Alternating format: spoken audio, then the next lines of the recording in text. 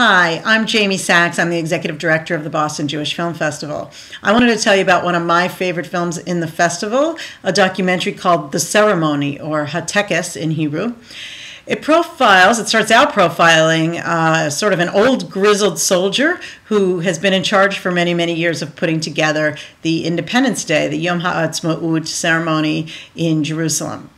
It's a big military ceremony, and the soldiers make formations. He takes it all very, very seriously, holds many meetings, recruits soldiers, does all kinds of intricate marching formations.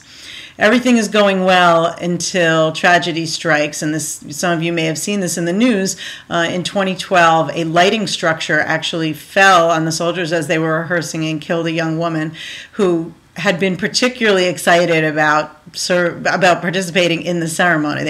You can see video of her before her death.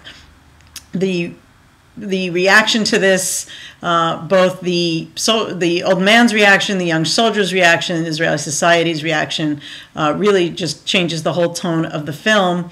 And you can see how everyone kind of evolves in their thinking.